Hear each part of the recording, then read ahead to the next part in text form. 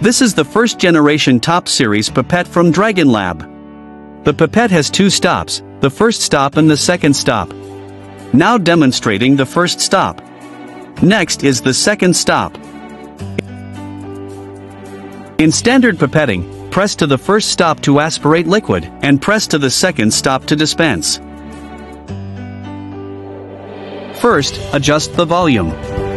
Be careful not to over-tighten the volume adjustment. Select the pipette tips that match the volume setting.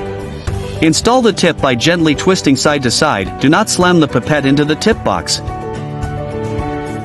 Rinse the tip 3 times before aspirating to improve accuracy.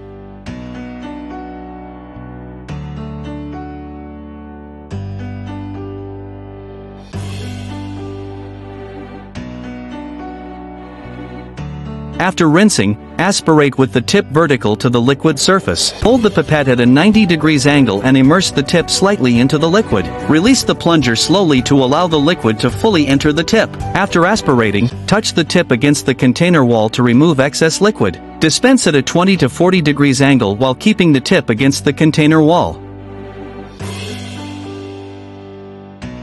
In reverse pipetting, aspirate to the second stop, and dispense to the first stop. Reverse pipetting is suitable for challenging liquids, such as foamy or viscous samples.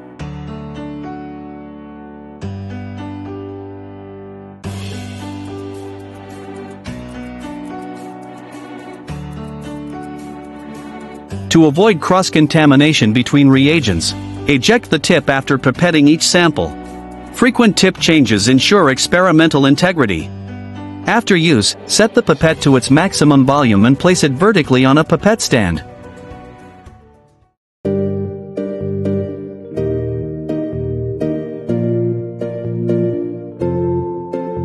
One hand on the nozzle pusher. With the other hand, use the accessory tool to pry open the ring tube to remove the internal components. The ring tube can be unscrewed counterclockwise, using the accessory tool.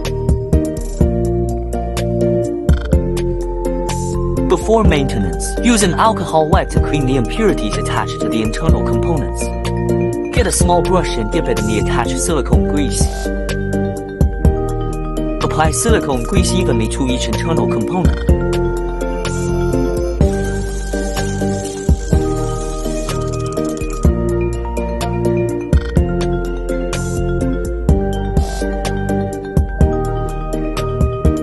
Note that the concave side of the seal faces up as shown in the video.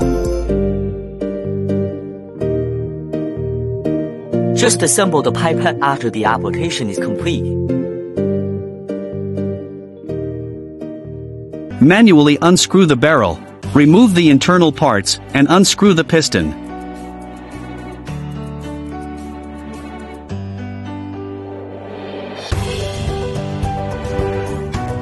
Manually unscrew the barrel, remove the internal parts, and unscrew the piston.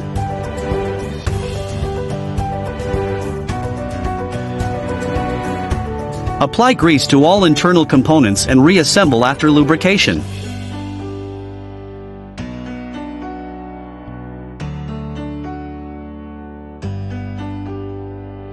After greasing, reassemble the pipette. Disassemble the pipette and remove the outer shell.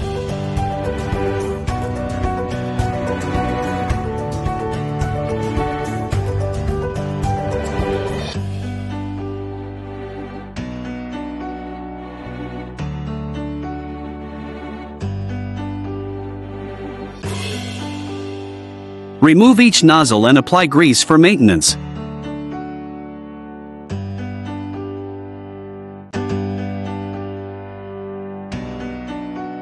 Each nozzle must be greased and reinstalled.